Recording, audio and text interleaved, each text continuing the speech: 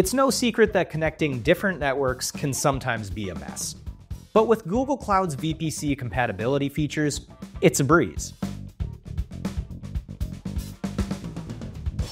These features let you bridge the gap between your on-premises, multi-cloud, and Google Cloud environments.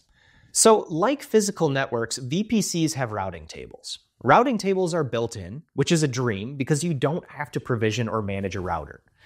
And what these routing tables do is forward traffic from one instance to another within the same network, across subnetworks, or even between Google Cloud zones, without requiring an external IP address.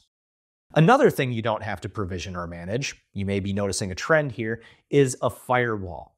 VPCs provide a global distributed firewall which can be controlled to restrict access to instances through both incoming and outgoing traffic.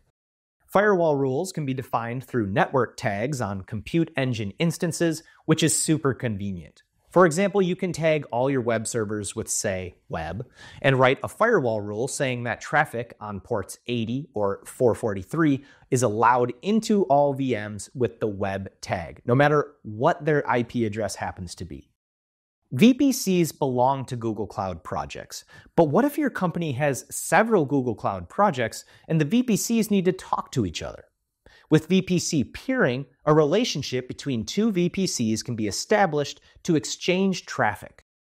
Alternatively, to use the full power of identity access management, IAM, to control who and what in one project can interact with a VPC in another, you can configure a shared VPC. So now that you know what VPCs are capable of, which is a lot, it's time to learn about Compute Engine. And we'll discuss that in the next video. See you there.